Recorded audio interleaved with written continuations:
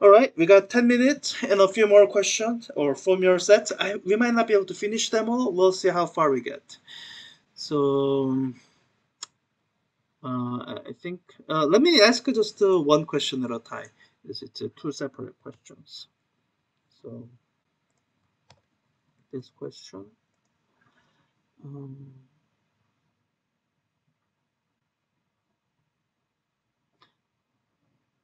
yeah, still, I think a lot of people can guess that just from intuition. So let's see. When I incline, I think yeah, I got it right.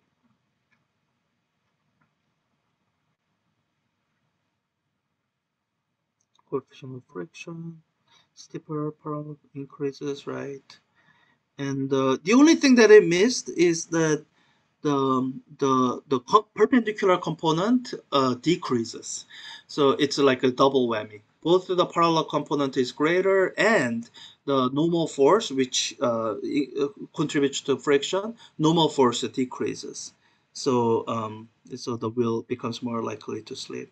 Yeah, this is good. Other than missing that perpendicular component increasing, but it's that it's yeah. Yeah. Okay, let's see if that's. I have a feeling it'll answer it right. This is kind of easy question to get right. If once you get that, they have different rotation inertia. Same as it missed. It says will have the same moment of inertia. No, that's not right. They have different rotation inertia. Solid sphere has, I think it's 2/5 I mr squared. Hollow cylinder should be mr squared. So different moment of inertia. Solid sphere does roll faster. Um,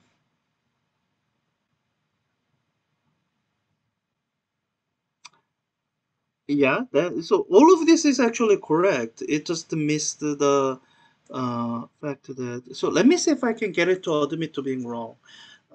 But if the two objects have the same rotational inertia, shouldn't the amount of potential energy turned to rotational kinetic energy be the same for both? Let's see how it corrects itself. If it figures out that rotational inertia is actually different, or it corrects the wrong part.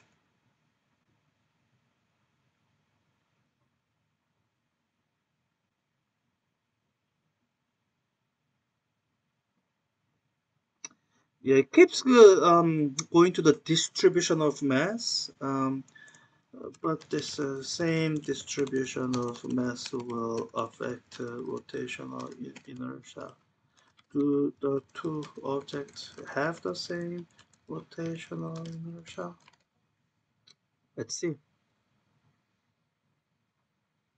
Ah, okay. Yeah, it does correct it when I push it that way. Yeah. That's the correct formula. Yeah. Anyways, all right. That's enough. Yeah, I guess I could say got that question right because the majority of the question is right. It just had that wrong hiccup of claiming the rotational inertia is the same. Known as tail rotor. I have a feeling it'll get this question right because it's kind of common thing to explain, not all that tricky.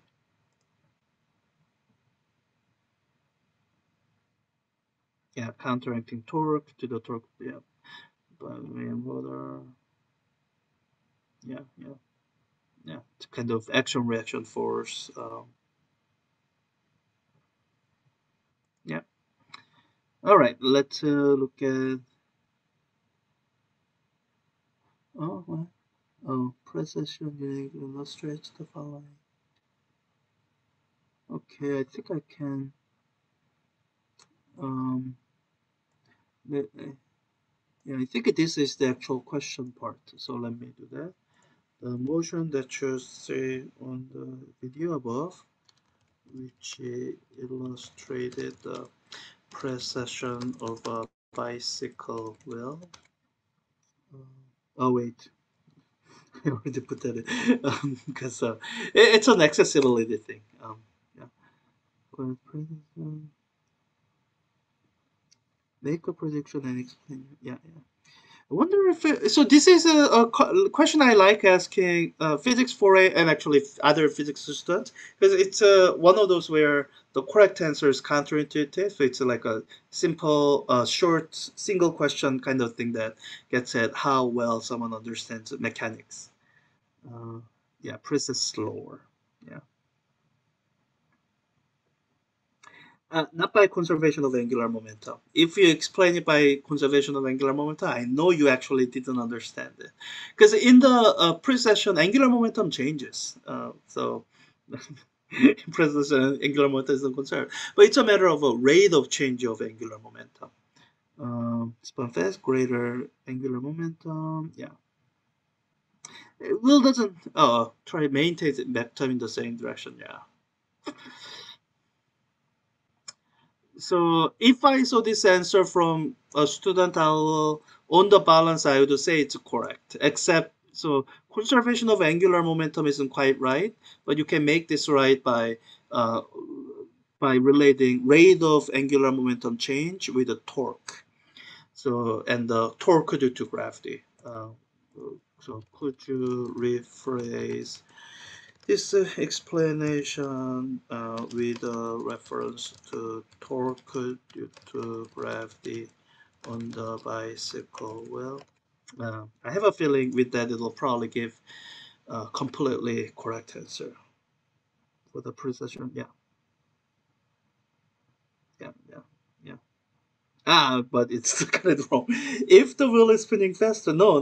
Torque due to gravity is constant. It only depends on the mass and the lever arm, which doesn't change with the faster speed.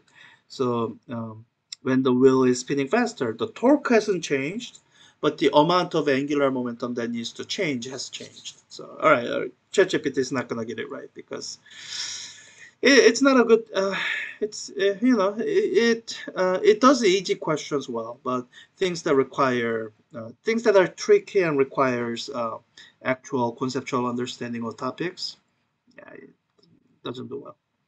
So